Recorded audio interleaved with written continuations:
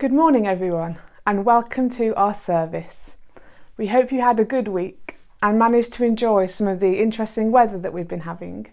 We hope you're staying safe and healthy, and we're really looking forward to being able to meet in person in our church building again. But while we're still meeting together in this way, separated but still joined by what we're singing and hearing, I'm going to be taking us through our service this morning. We'll be starting with a time of worship, a children's message and craft, and then Phil will be leading us through the next section of our sermon series of John. So let's start with a moment of quiet, an opportunity to still our minds and reflect on the weeks we've had and prepare our hearts to receive the words of worship and of scripture from the service this morning.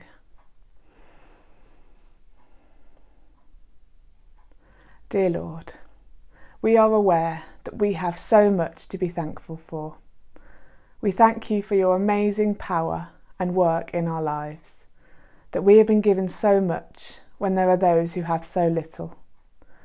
We pray that this morning you would set our eyes and hearts on you afresh, that our spirits will be renewed and that we will be filled with your peace and joy through what we experience together. We pray this in your name. Amen.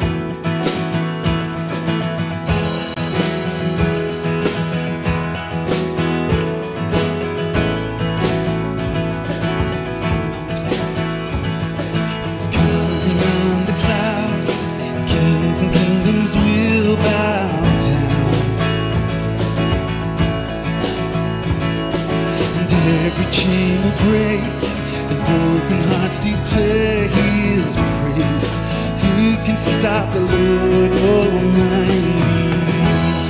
Our God is the Lion of Judah. He's roaring with power and fighting our battles. Every knee will bow before Him. Our God is the Lamb of the slain for the sins of the world. His blood breaks the chains, and every knee will bow before the Lion and the Lamb, and every knee will bow before Him.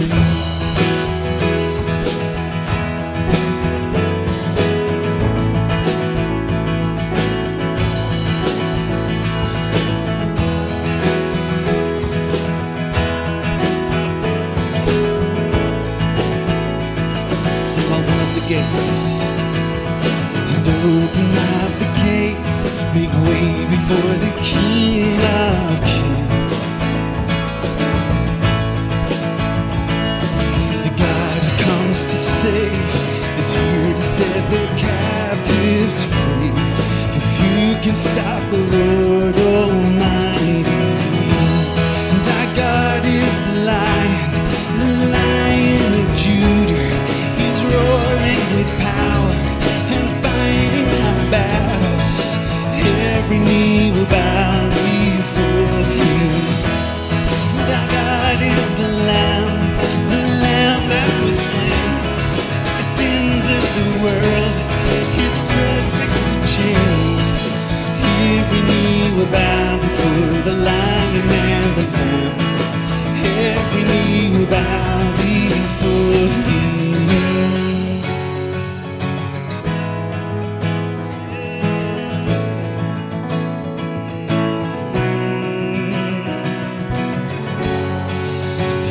Stop the Lord Almighty? Who can stop the Lord Almighty? Who can stop the Lord Almighty? Who can stop the Lord Almighty? Who can stop the Lord Almighty? Who can stop the Lord Almighty? Can stop the Lord Almighty? Who can stop the Lord?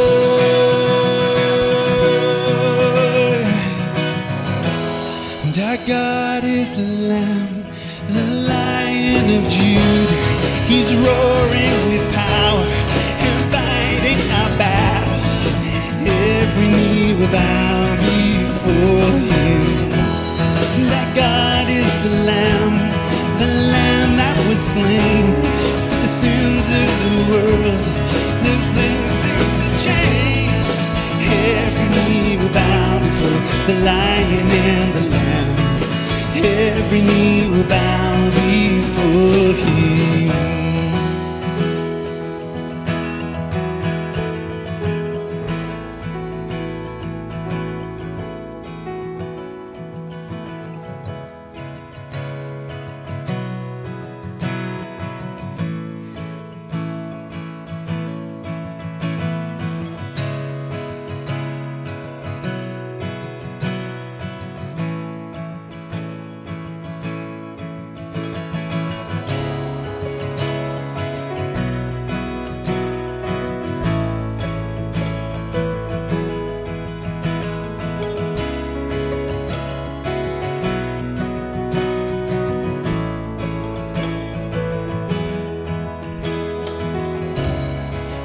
Spoke a word, you're singing over me. You've been so good to me. Before I took a breath, you breathed your life in me. You've been so kind to me. Lord, the overwhelming, never-ending, reckless love of God. Oh, it changes chases me down, fights till I'm found, leaves the 99. I can hurt it, I don't deserve it, but still you give yourself away. Oh, the overwhelming, never-ending, reckless love of God. Oh.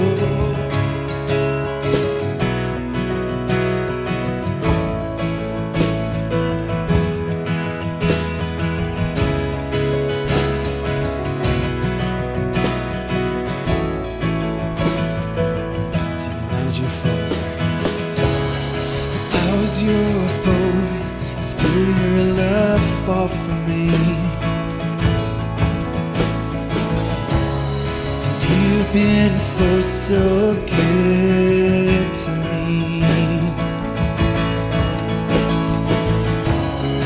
I found no worth, you paid it all for me. You've been so, so kind to me. And oh, the overwhelming, never-ending, reckless love of God. Oh, it chases me down, fights till I'm found, leaves the 99. How can I earn it? I don't deserve it, but still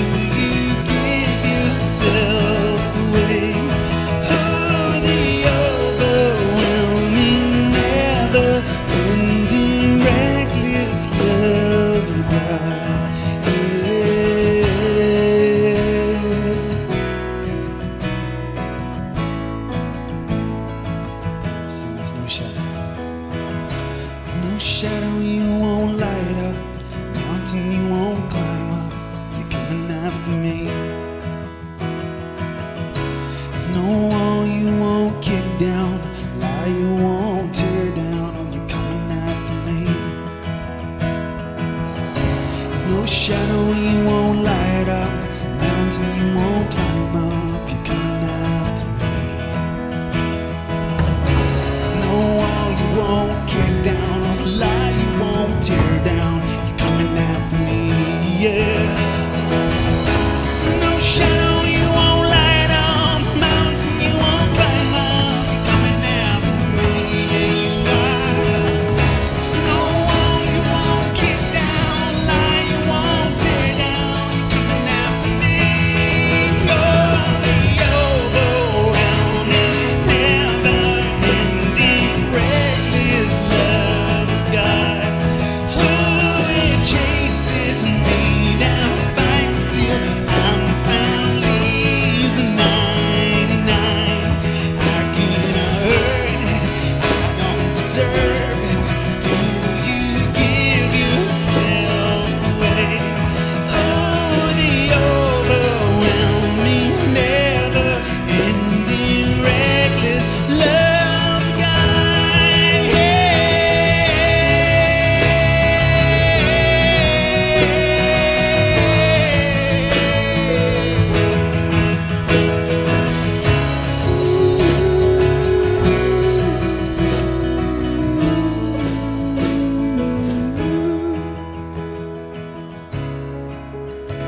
Lord, that is our prayer, God. Lord, that as we come to meet you this morning here in this place, God, that you will meet us where we are. Lord, we just want to say, God, that we recognize so often we spend so much of our lives running away from you instead of running with you. And Lord, this morning we just say that we're coming back to you.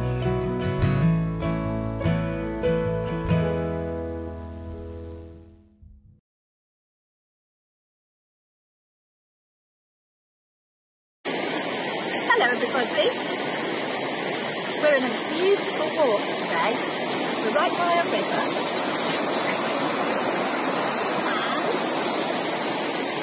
having a picnic. Well, we were having a picnic but we've finished our picnic now, that's the remains of our picnic. Today our story is all about a big picnic. Let's hear it now.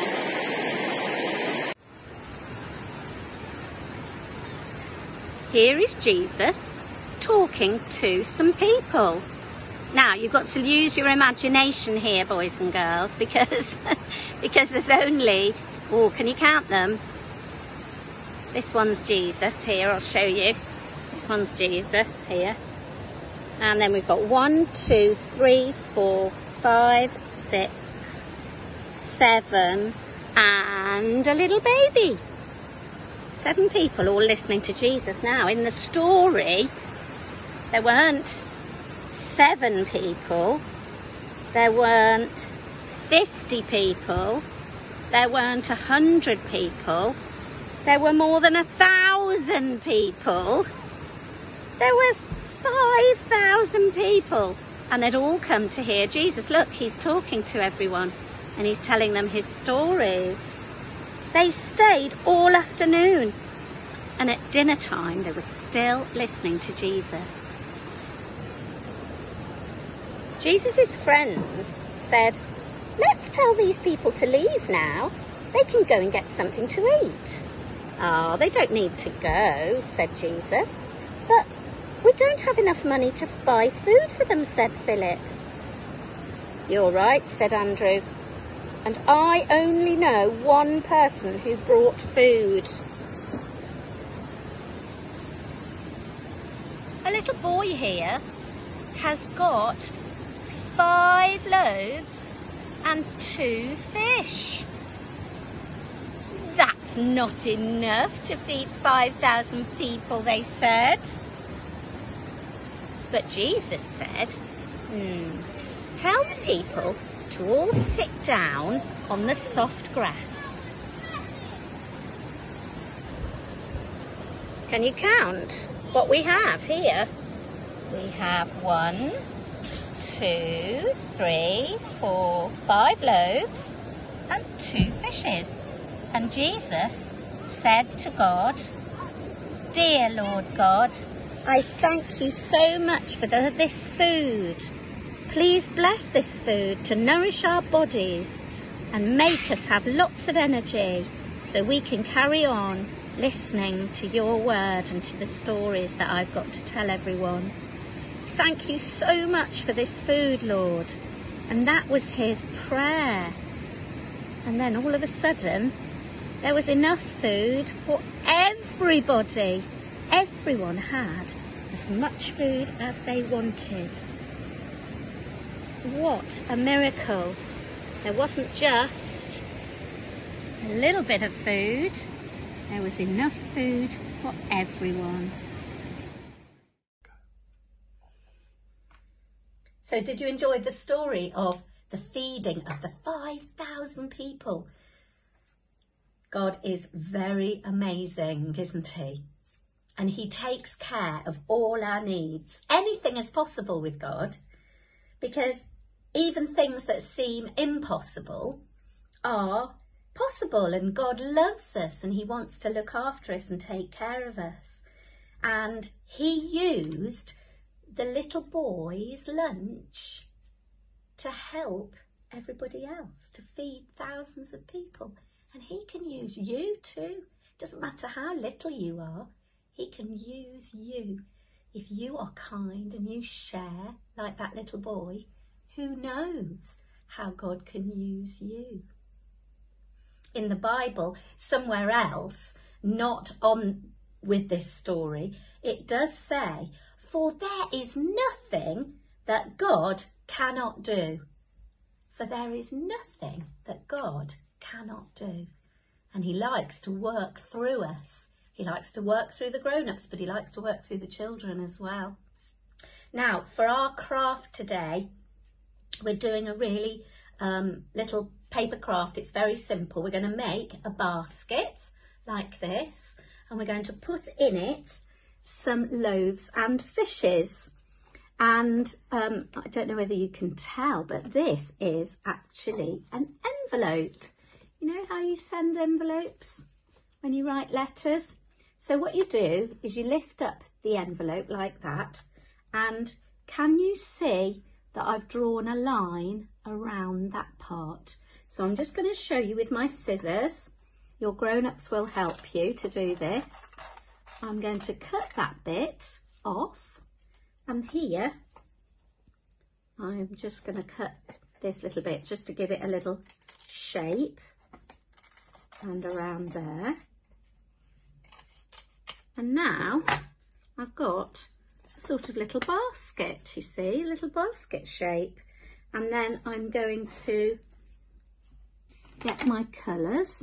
You can do this with any colours, just if you want to make it into look like a sort of basket, you see.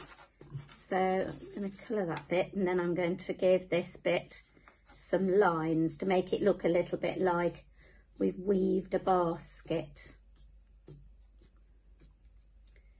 And I think actually that's right, just do that with the corners as well and tape those down, and then it looks a bit more like a basket shape, you see. And then we've got a pipe cleaner, and we're going to make a handle for the basket like that. Now we need to make some loaves and some fishes. Now the little boy had how many? 1, 2, 3, 4, 5 loaves and 2 fishes. We made some fishes as well.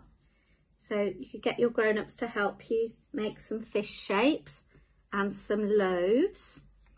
But we've actually made some extras because of the miracle that Jesus performed when he said his prayer and he gave out the food to everybody. Haven't coloured these ones in yet, but look, I've got enough. Well, I haven't got enough for 5,000 people, but we're going to add those to the basket. So we're going to have lots and lots of loaves and fishes. Now, I've got a little poem here, so I'm going to read you my little poem. And it's called More and More Fish. Little boy with his lunch, how can it feed such a bunch? 1 fish? No, 2 fish. They will need a lot more fish. They can't afford to feed the horde, so Jesus prays to the Lord, and God gives them what they wish. Lots of bread and lots more fish. Let's finish with our prayer. Dear Heavenly Father, thank you for loving us and taking care of us.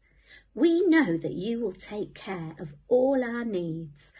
All we have to do is ask you. Amen. See you soon.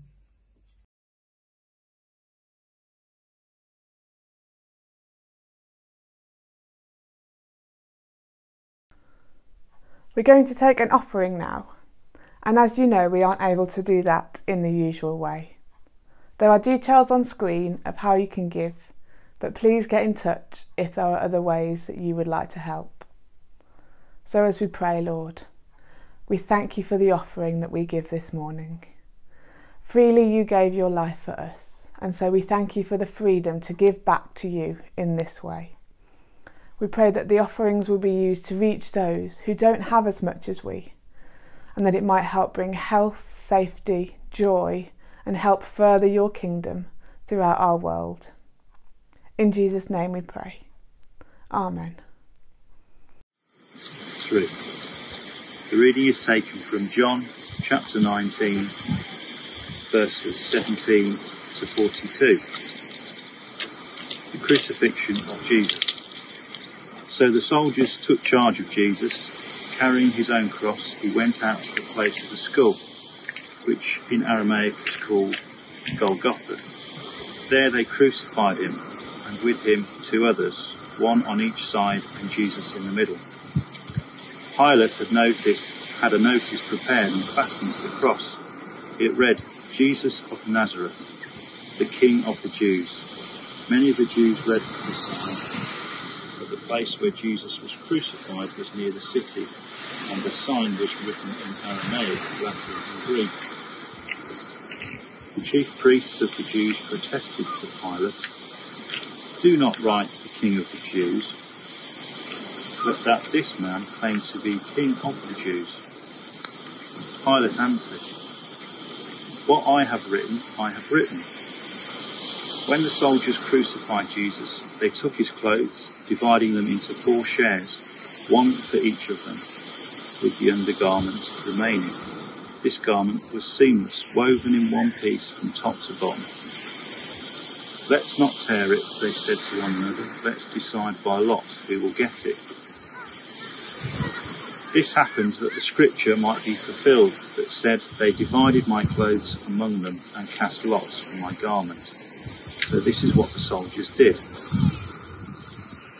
Near the cross of Jesus stood his mother's sister, Mary the wife of Clopas, and Mary Magdalene. When Jesus saw his mother there and the disciple whom he loved standing nearby, he said to her, "Woman, here is your son," and to the disciple, "Here is your mother." From that time on, this disciple took her into his home. Later, knowing that everything had now been finished, and so that scripture would be fulfilled, Jesus said, "I am thirsty." A jar of wine vinegar was there, so they soaked a sponge in it, put the sponge on a stalk of a hyssop plant, and lifted it to Jesus' lips. When he had received the drink, Jesus said, "It is finished." With that, he bowed his head and gave up his spirit. Now it was the day of preparation, and the next day was to be a special Sabbath. Because the Jewish leaders did not want the bodies left on the crosses during the Sabbath, they asked Pilate to have the legs broken and the bodies taken down. The soldiers therefore came and broke the legs of the first man who had been crucified with Jesus, and then those of the other. But when they came to Jesus and found that he was already dead, they did not break his legs. Instead, one of the soldiers pierced Jesus' side with a spear, bringing a sudden flow of blood and water. The man who saw it has given testimony, and his testimony is true. He knows that he tells the truth, and he testifies so that you may also believe. These things happened so that the scripture would be fulfilled. Not one of his bones will be broken. And as another scripture says, they will look on the one they have pierced. Later, Joseph of Arimathea asked Pilate for the body of Jesus. Now Joseph was a disciple of Jesus, but secretly because he feared the Jewish leaders. With Pilate's permission, he came and took the body away. He was accompanied by Nicodemus, the man who earlier had visited Jesus at night. Nicodemus brought a mixture of myrrh and aloes, about 75 pounds. Taking Jesus' body, 2 of them wrapped it with the spices in strips of linen. This was in accordance with Jewish burial customs. At the place where Jesus was crucified, there was a garden, and in the garden a new tomb, in which no one had ever been laid. Because it was the Jewish day of preparation, and since the tomb was nearby, they laid Jesus there.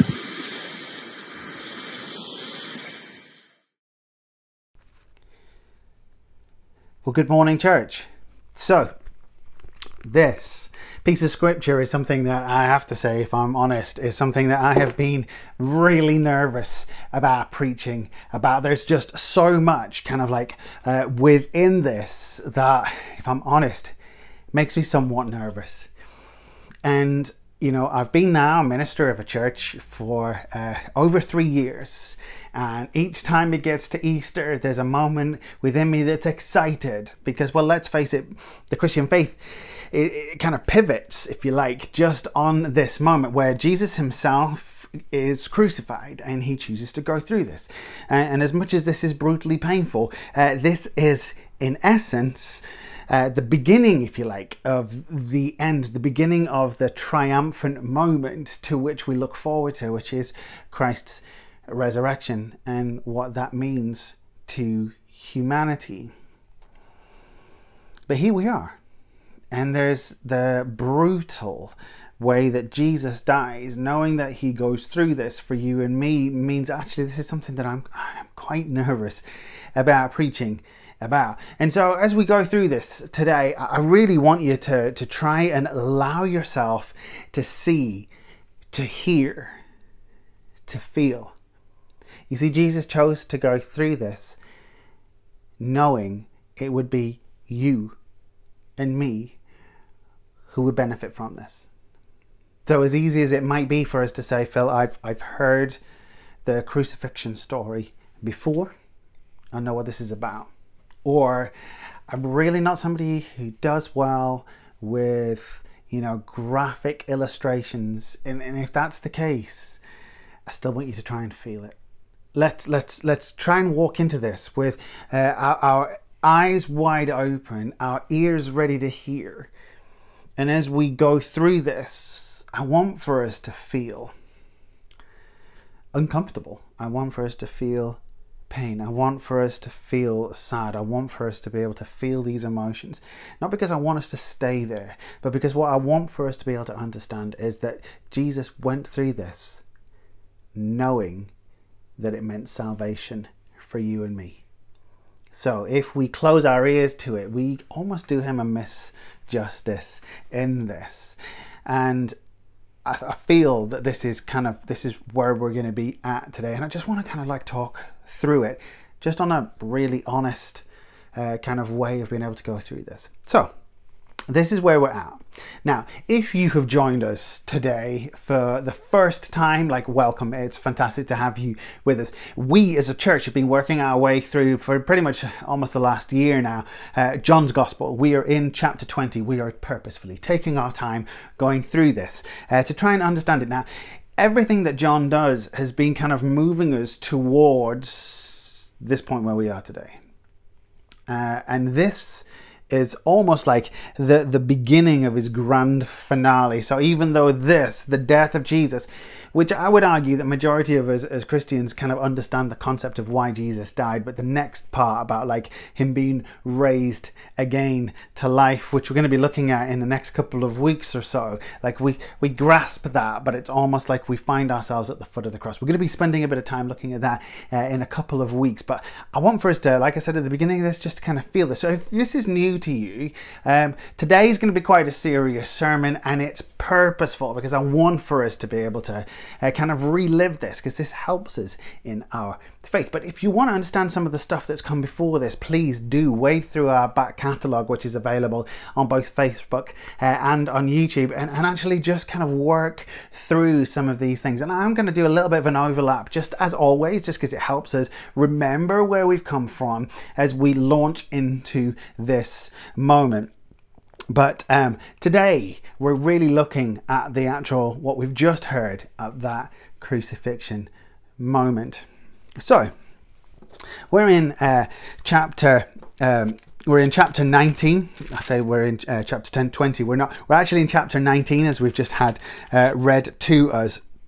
And this is the crucifixion. Now, we looked last week at the idea of Pontius Pilate attempting to try and get Jesus out of jail so that he didn't have to go through this, because in Pilate's opinion, he didn't deserve this. If you were to read this across the other Gospels, we also hear of him going to Herod, and Herod finds no guilt in him as well. There's this kind of sense of literally, listen guys, Jesus did not deserve this death. We took a moment and we looked at how Pontius Pilate said, well, listen, you guys have got this tradition. Let me put forward, as a possibility. Why don't we say, listen, Jesus can go free because at the Passover, I always let go one of your prisoners.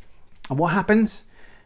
Some guy called Barabbas, guilty of the death penalty, is let free. And we talked about how actually we are like Barabbas. That sense that, to be fair, if we're honest, you don't need me to sit down and go through your life and go through your history, long term, short term, and tell you all the things that you know that you've done wrong in your life. Why? Because you already know. We know that we're guilty.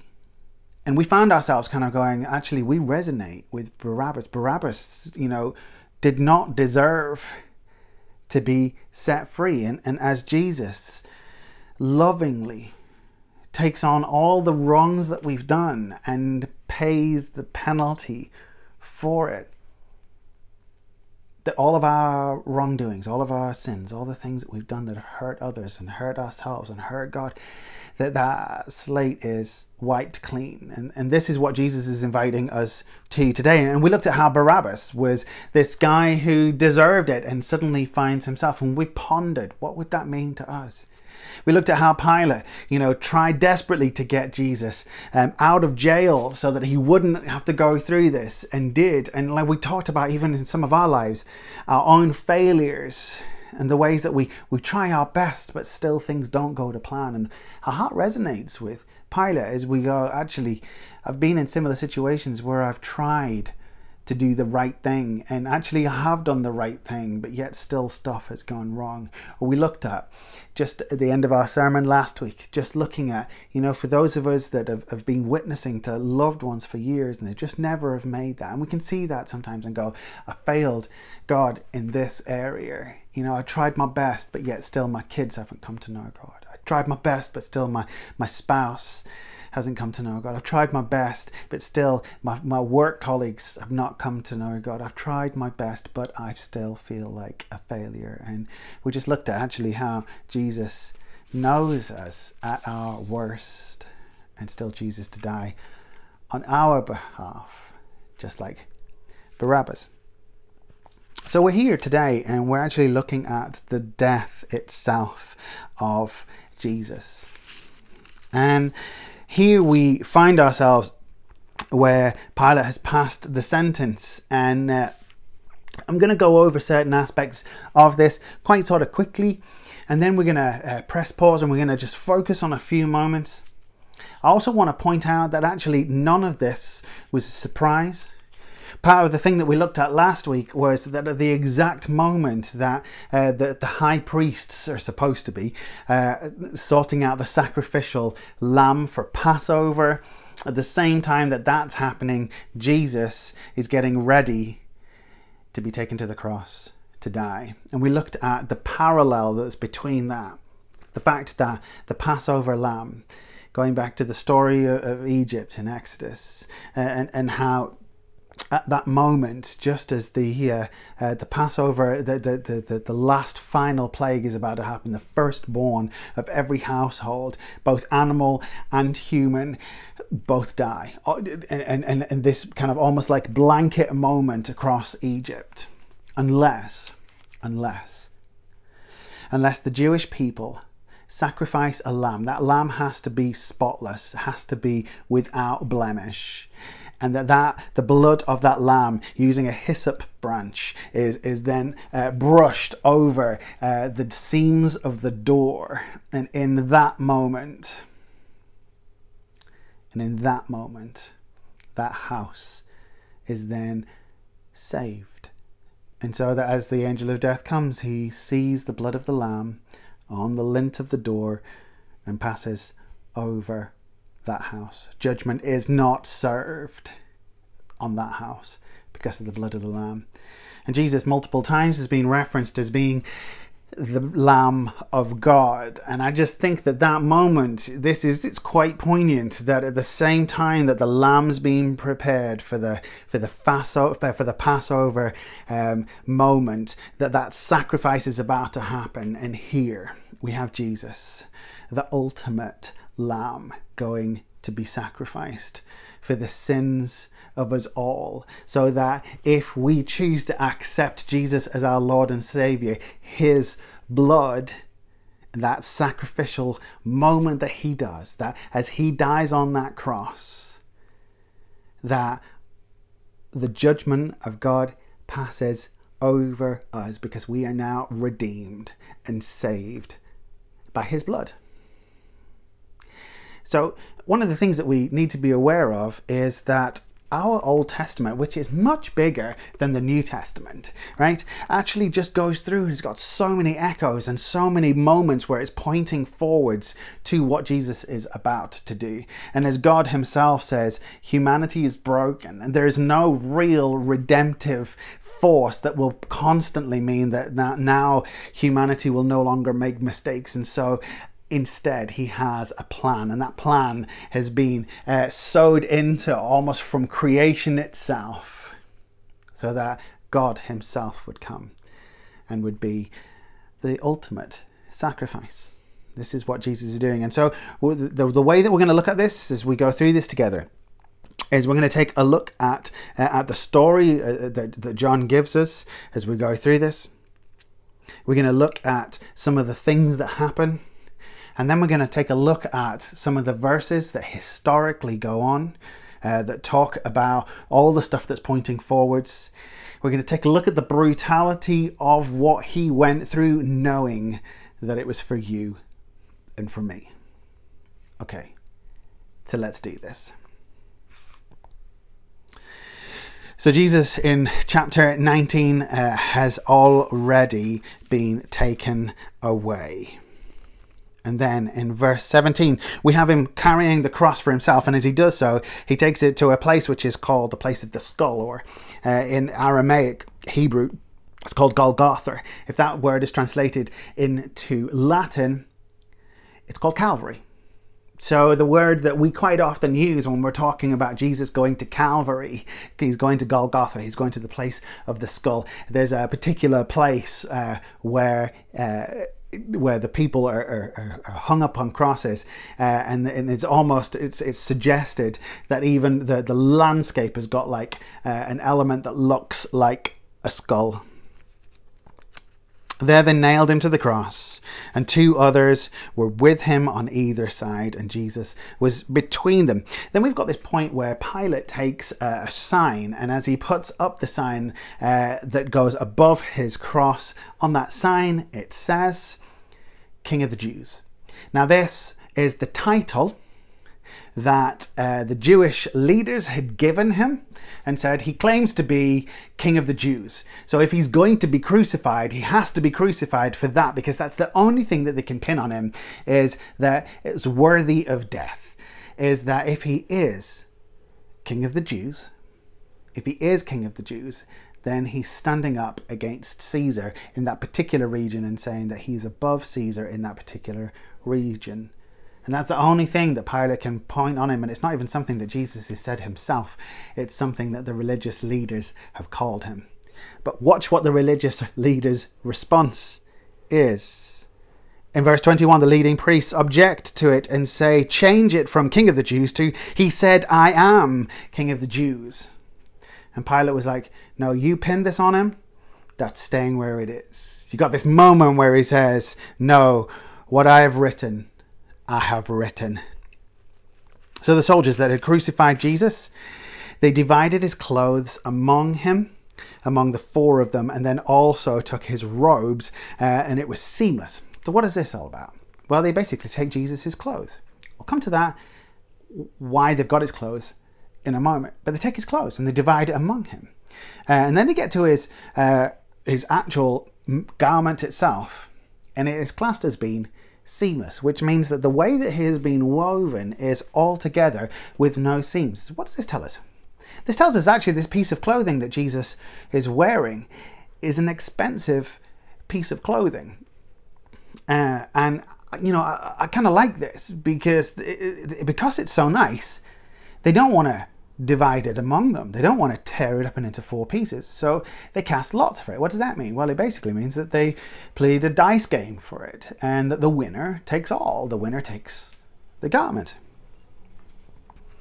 And then that's what they did. Standing near, we then get that Jesus' mother and a whole group of other ladies who all appear to be called Mary. And so we've got all these 3 different Marys that are there. And Jesus takes a look at his mother standing there, and he says, "Dear woman, here is your son." Talking about, well, we know this to be John. And then he says to John, here is your mother. Now, I just need to point out when he says, dear woman, okay, we talked about this quite a while back when Jesus turns water into wine. And there's almost this cross-reference here is actually quite poignant in of itself as well. But we've kind of got this moment where Jesus says to his mother, woman. Now, it's not a negative. Now, if I called my mum woman, I think my dad would have a few words to say about this. And that's not what's going on here. Actually, this is a polite term in Hebrew that almost borderline distances himself a little bit. So he's still kind of giving honor and credit to his mother, but at the same time not calling mother, which is a up-close personal term, but he's actually just taking a step back. And in him doing this, in this particular moment, this is where he says, I'm about to die, and therefore you will be not necessarily childless, because we know that he's got brothers and sisters. We know James later on, Jude also, brothers of Jesus. But as the eldest, his mum is his responsibility, and he's passing on that responsibility to John. And so we've got this moment where Jesus is handing over that responsibility. I just love that, because even though he's in one of the most brutal places, he's dying a death that is horrendous, and we're going to look at some of that in a moment, but in that moment where it would be fine for him to just be inward looking at where he's at and the pain of it, but he doesn't. Even in that moment, he's filled with love and compassion for those around him. And we know that John's there. And we get this moment where he now passes the responsibility of his mum over to John, and passes the responsibility of all of that to each other. I love that.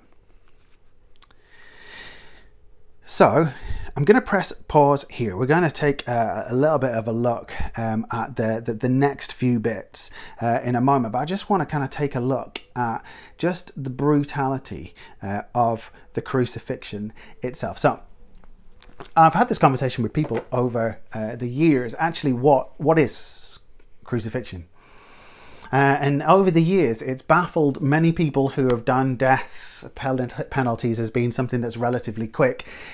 What it is about crucifixion. I mean, because there are definitely more physically brutal ways to die. I mean, the Romans were forever trying to dream up new and impressive ways to kill people for the sake of the audience looking at stadiums. And so, you know, documented, like the Romans were always dreaming up new stuff. But what is it about particularly crucifixion that made them be that their choice of death? Well, take a look at it. So the first one is, for one, when a person is hung on the cross, they are hung literally out with their arms outstretched.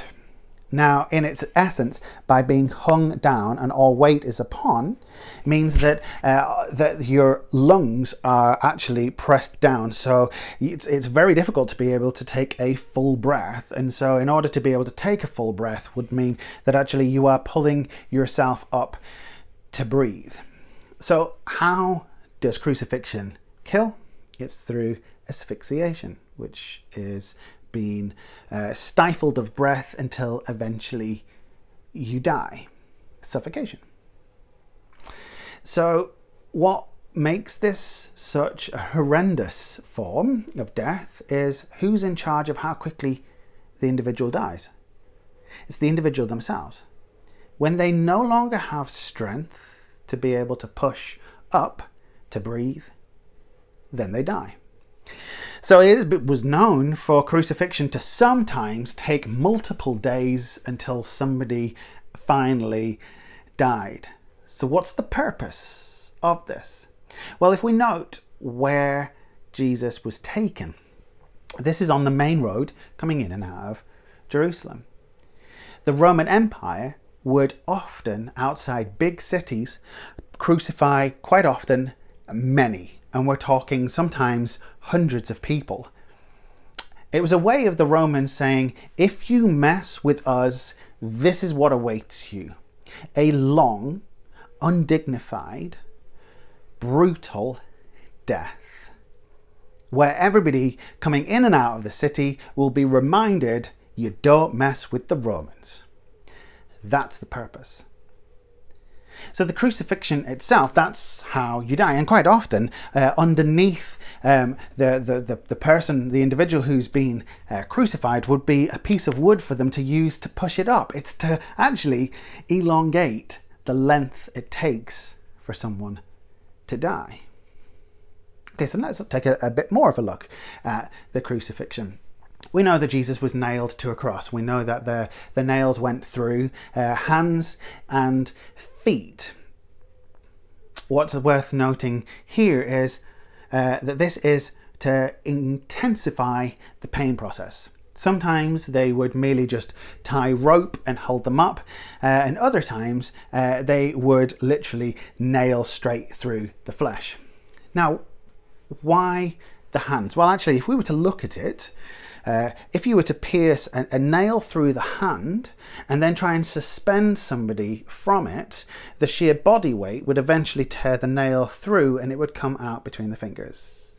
So that's not the way that they would do it. Actually, it would go through the wrist, but quite often in Hebrew, and particularly in Aramaic, the word for hand is actually this region here, and so actually it would go through the wrist and it would go between the radius and the ulna, which and so in doing so, that the wrist itself would be the point that would cause the nail to not be able to go any further. So we know that Jesus actually was crucified with nails going through his wrists and again just above the ankles, exactly the same process. So in order to be able to pull yourself up, you are pulling yourself up using the nails as leverage. Think of the sheer level of pain that would be sent, almost like electric shocks, through the body, and that's just to breathe. This is about causing mass pain, and the person who is inflicting the pain is the individual themselves in order to be able to breathe. This is cruel, and it's supposed to be cruel. So they would start off by putting the nails in on the floor. So the cross would be laid out, a hole would be dug in order to be able to drop the cross into it, but you couldn't nail somebody whilst the cross was up because everything is against them, and that person is more than likely going to be fighting to not be crucified. So they would do this on the floor, and they would stretch out the arms to the correct points, and then they would ride the nails straight through. And then once that person was nailed, then using ropes they would bring up the cross to the point where it was ready, and then it would be dropped into the hole. And that very moment would mean that all of those pain points where the nails go through, that the whole body would writhe as that cross was dropped into place. This is horrific. It's supposed to be. What else do we know? Well, I mentioned about the clothes. Well, if the soldiers have got the clothes, what's Jesus wearing? Now, we like, particularly from the artistic perspective, to at least tie a bit of a loincloth around Jesus's waist, because then we don't have to see him in all of his, we use the term glory, but in his fullness, his entire humanity, all on display. But the reality was, why would the Romans go to such an effect to provide such a horrendous place of death, all about shame, all about pain, and then give him a loincloth? That was not true. Jesus was hung naked on a cross. This, again, is another way of him showing it. About them showing just really the level of contempt that they had. This is the Roman people showing the level of contempt that they had for the individual that was being crucified. So this is why the Roman soldiers at the foot of the cross are arguing over his clothing. Guys, can we begin to see what this is about? So let's move on, and then we're going to come back to some of that in a moment. So Jesus, I love this, in verse 28, John says, Jesus knew that his mission was now finished. And to fulfill scripture, he said, I am thirsty. And a jar of sour wine was sitting there. So they soaked it in a sponge, put it on a hyssop branch. Notice that word, on a hyssop branch, and held it up to his lips. When Jesus tasted it, he said, it is finished. He bowed his head and gave up his spirit. Okay, just want to press pause on that for a moment. So we've got several things that are going on here that I want to point out. First of all, Jesus knows that he's about to die. Jesus knows that what he's done, it's accomplished. All of his life has been pointing to this moment. He knew who was going to go through it, and he knew why he was going to go through it. And as he says, I am thirsty. There's a jar of sour wine. Now, across the various different Gospels, that in itself appears in different types. What the sour wine was for is, like, some argue it was a form of painkillers. Some say that as it was offered, he refused it. Others said that he allowed it to touch his lips. But there's another aspect that's here as well. Is what's a sponge doing here? And I learned this from the wonders of the children's show Horrid Histories. But we have a garrison of soldiers that are up on the side of that hill. And so in order for them to be there, there has to be a latrine of some form for them to be able to use. And toilet paper, I might add, is a very relatively new thing. And particularly back then, a sponge would be used, left in a bucket, so that they would use that to clean themselves. And so the concept of the sponge, where was the sponge? Many historians believe that the sponge that Jesus was used, this is another way of ridiculing Jesus, was, oh, he's thirsty, quick guys, let's grab the sponge. Like, Jesus does this. And as that sponge is then soaked in bitter wine, not even the good stuff, but like bitter stuff, Jesus, as it touches his lips, it gives him just enough liquid in his throat to be able to shout out that victory cry. And as he shouts out, it is finished, he dies. He says that he gives up his spirit. It's not the Holy Spirit, but this is his physical spirit. In this moment, he dies. Let's move on. Okay, so in verse 31, we hear that this is the day of preparation. So this is, as we were looking at it before, the day where they prepare for the lamb to be sacrificed. That the Jewish leaders did not want the body still hanging there for the next day, which is a Sabbath. And it's not just any Sabbath, but this is the ultimate Sabbath of the Jewish faith system. This is the Passover. So we've kind of got this moment where they don't want that to be hung out. And this is to do with a verse in Leviticus. And we looked at this just a few weeks back, and the idea that a body that has been hung out cannot be left out because it defiles the land, and so therefore once the person is dead, they should be put taken down from that so it doesn't defile the land. And so because they want to make sure that that's the case, they go to Pilate and ask for the deaths to be hastened. Now this would happen only a very few times. Like I said, the Romans liked the idea of people being hung for quite often days, sometimes even weeks, as a reminder to the people that they are under the thumb. But Pilate recognizes that this is a big deal. We also see, historically speaking, in other documents, that when it was the emperor's birthday, quite often all the dead and those that were dying would be sped up so that there wouldn't be death being displayed on an important day. And so they've kind of used that as an excuse to be able to say, we have done this in the past, like we don't want for that to be the case. So they would go, and we see here, so their legs would be broken and their bodies could be taken down. What's that all about? Well, as their legs are broken means they are no longer able to push with their legs to be able to push themselves up in order to be able to take breaths, which means the only physical way to be able to do that is on their arms, by which time these guys are exhausted. And so asphyxiation comes quicker. And we note here that when they came to Jesus to break Jesus's legs, they find that he's actually already dead. So one of the soldiers takes hold of a spear. Again, these are soldiers, they just grab something that's near to hand.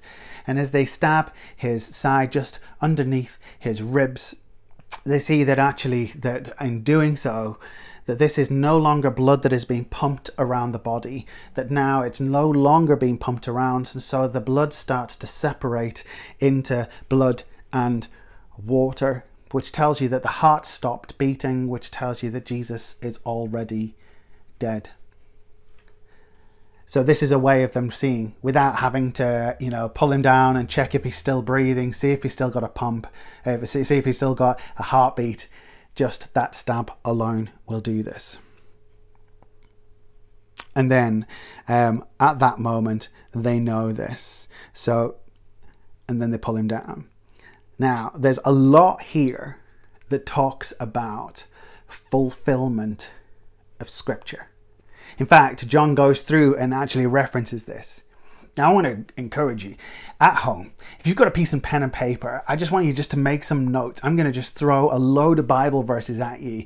And over this next week, I just want to encourage you in your quiet time just to go through and read some of these for yourself so that you can see that this is not a surprise, that this is not some crazy mistake, but this is purposeful.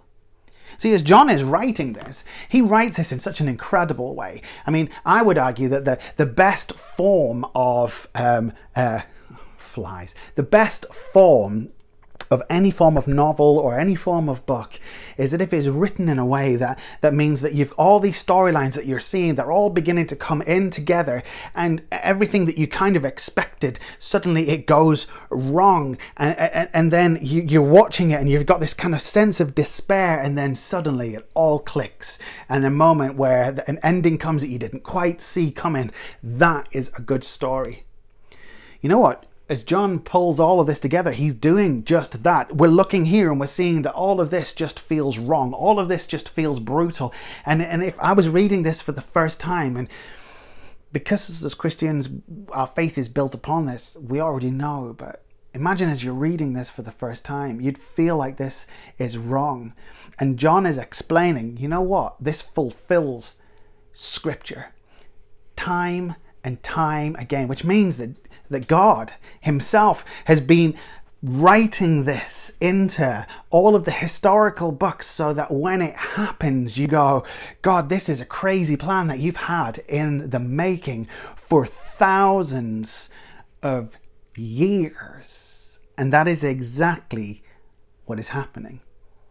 So grab your pen, grab your paper. We're going to go through, and I'm just going to read a few, and this isn't all of them, but this is from John's Gospel.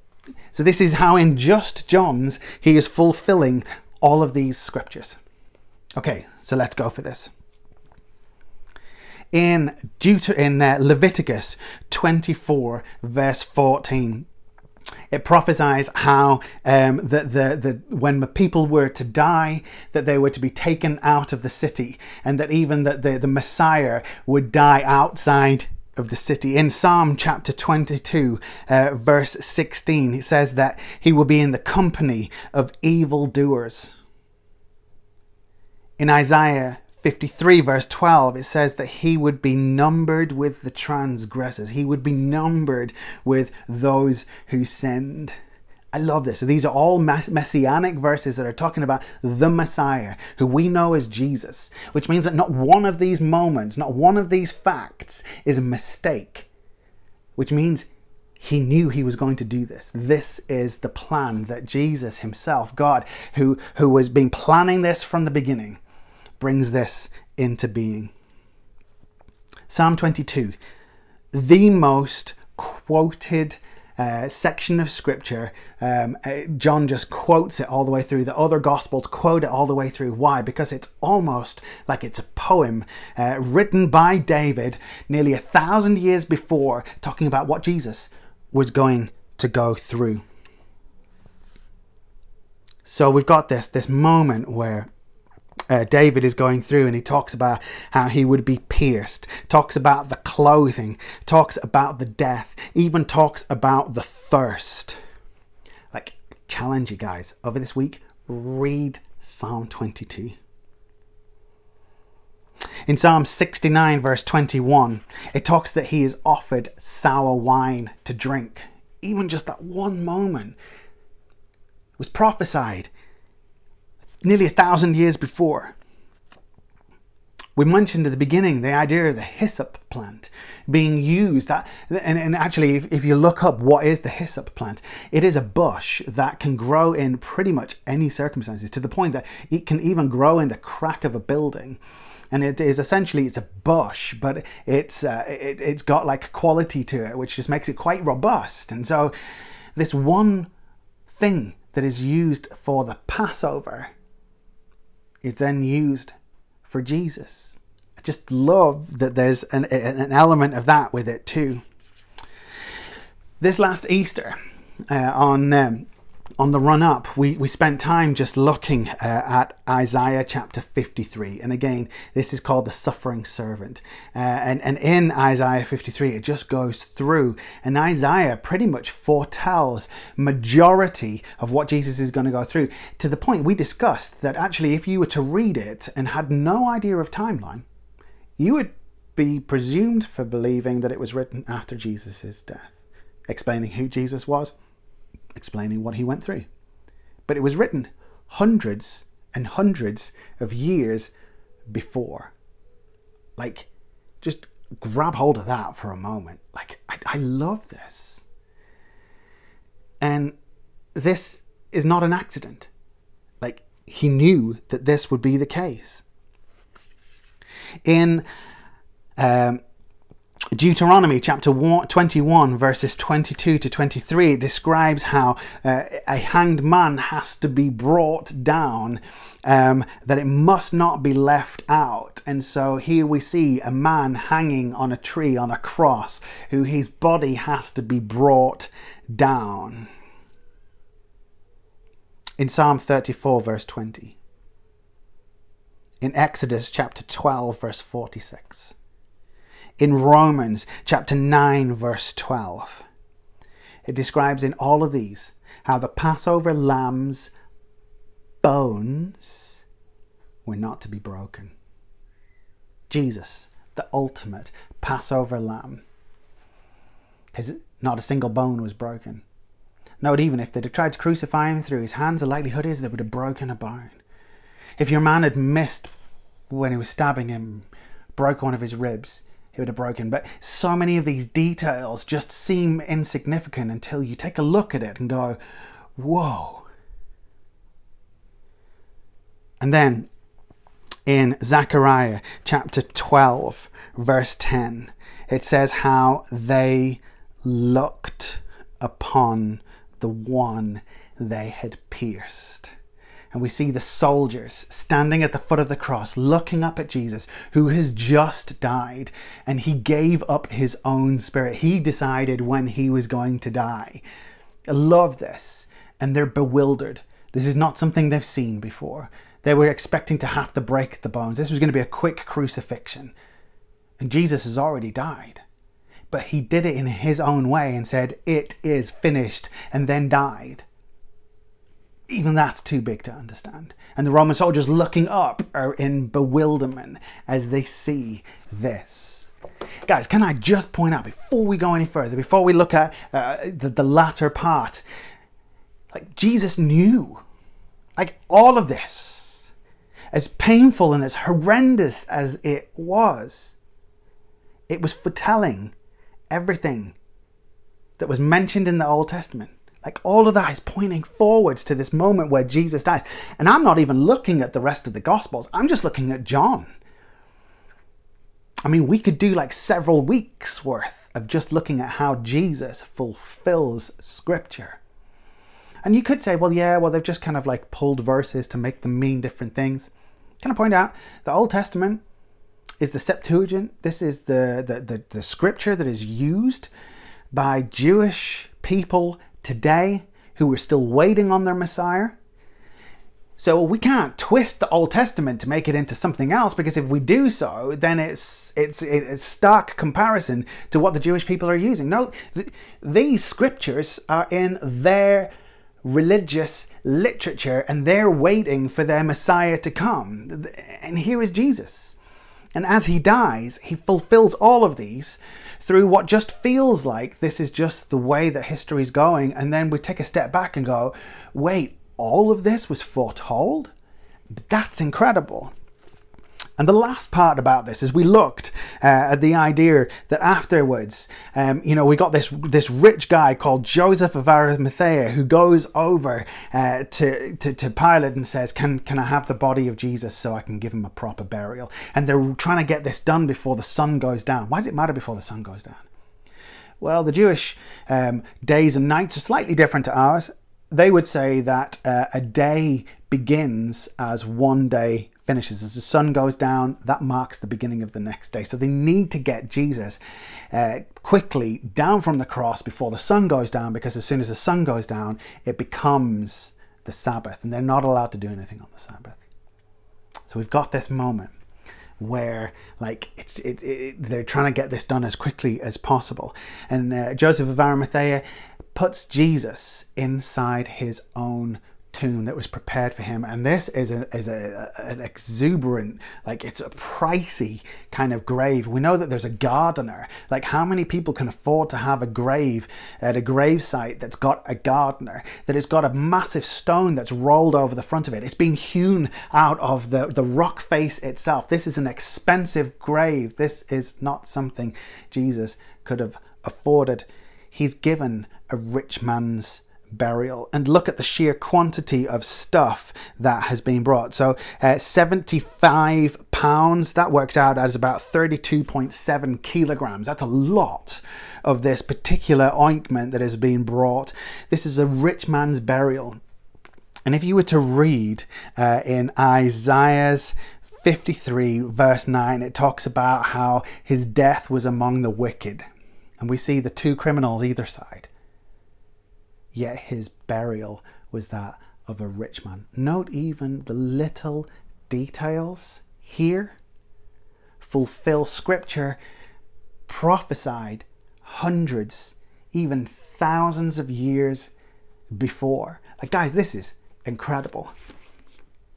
So what does all of this mean? What does this mean to you and me? Well, let's look at this. Jesus knew.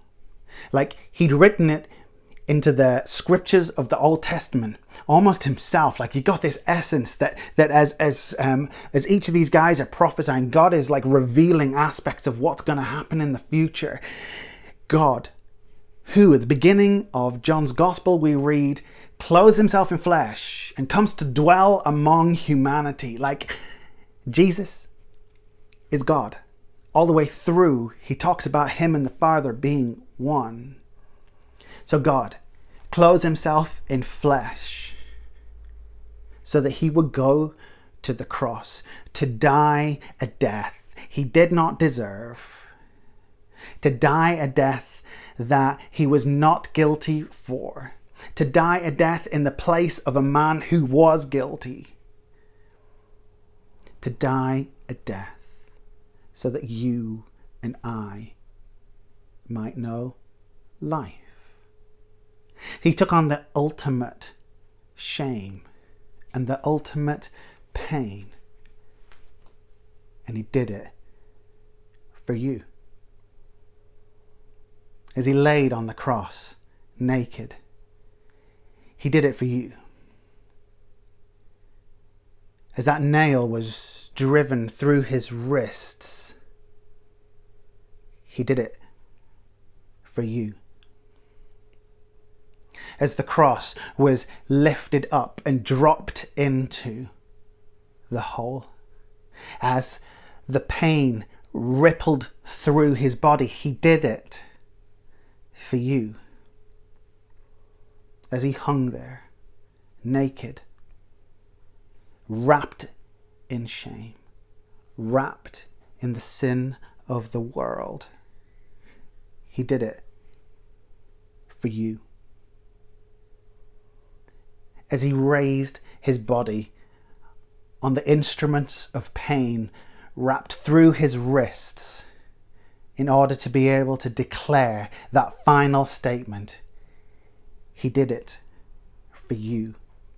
And in that statement, he shouted, "It is finished."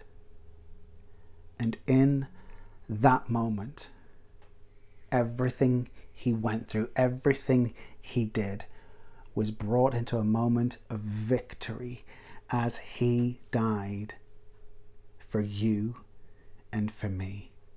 He did this for you. This is the beauty of this story, and he knew it from the beginning. What is our response? Our response can only be one thing: in gratitude and thankfulness, as we take our shame that he went to the cross for. It dies with him at the cross. When we look at all the wrongs that we have done, all of the sin that we carry, all of the things that we have done that have hurt others, hurt ourselves, and hurt God, it dies with him at the cross. And so, instead of it being us that we see up on that cross, it's him, the beautiful one, God, clothed in flesh, as he did this for you. So as Jesus laid down his life for you and for me, our response is, as we say to God, "I need you," we lay down our lives and say, "God, we want to live for you." Let us pray.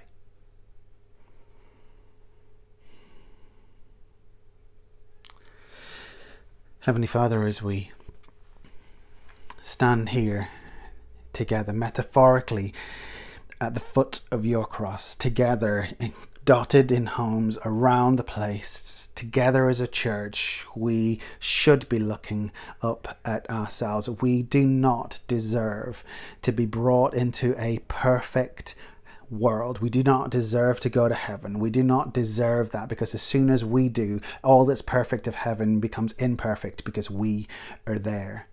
Yet you chose to clothe yourself in flesh, and therefore by doing so have taken all of our wrongs, so that now we can enter into your courts, Lord, with pure hearts and clean hands. Why? Because our wrongs died with you 2,000 years ago.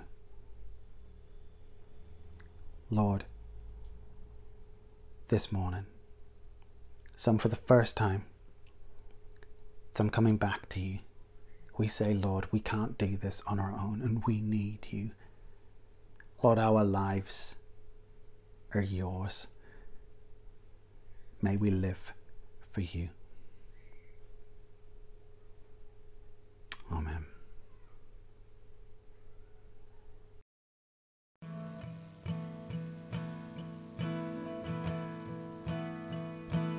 There's a place where mercy reigns and never dies. There's a place where streams of grace flow deep and wide. and all the love I've ever found comes like a flood, comes flowing down. And at the cross, I surrender my life. I'm in awe of you. I'm in awe of you. Where your love ran red and my sins washed white. I owe all to you. I owe all to you, Jesus.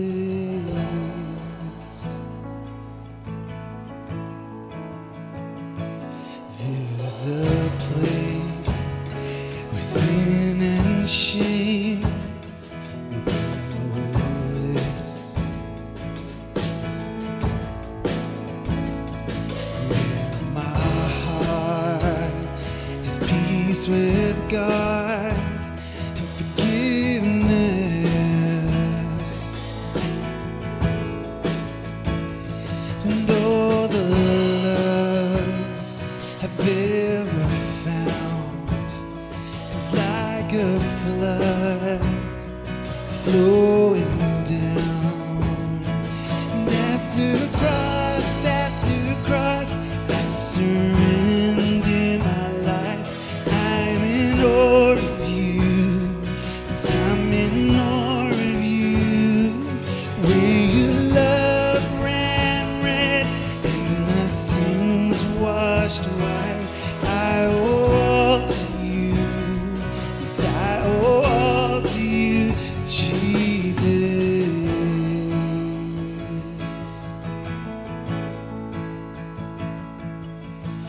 Here my hope is found, here on holy ground. Here I bow down, here I bow down. Here arms open wide, here you save my life. Here I bow down, here I bow down. Here their hope is found, here on holy ground. Here I bow down, here I bow down. Here arms open wide, here you save my life. Here I bow down, here I bow.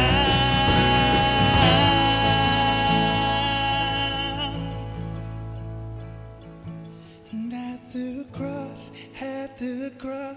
I surrender my life. I'm in awe of you. I'm in awe of you.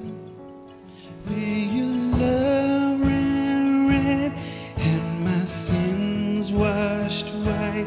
I owe all to you. I owe all to you. At the cross, at the cross, at the cross, I surrender my life. I'm in awe of you, and I'm in awe of you.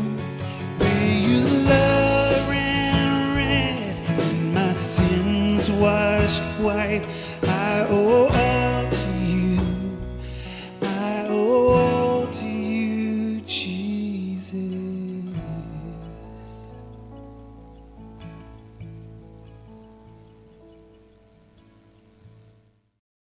So this brings us to the end of our service this morning. We hope you've enjoyed spending this time with us, worshipping together, listening to the children's talk and doing the crafts, and listening to the words that Phil brought to us. We thank you so much for joining us. As usual, there'll be an after-church social on Zoom straight after the live service goes out, so please check the Facebook comments for the meeting details if you'd like to join us, and everyone is welcome to do so. So let's pray as we close our service. Father God, we thank you for loving us so much that you gave your one and only Son to die for us, to give us freedom of eternal life that we don't deserve but that you give to anyone who asks for it. Thank you also for the freedom to be able to continue to meet together like this and worship you in this way, even when the world looks so different, Lord. And we pray for a safe return to being able to meet together in person again in our church. We pray for those who are unwell, those recovering from illnesses, or those mourning the loss of loved ones. We pray for your peace and rest on these hurting hearts, and we pray that your light might shine through us to help those who continue to suffer in the weeks ahead. We pray for all this in Jesus' name. Amen.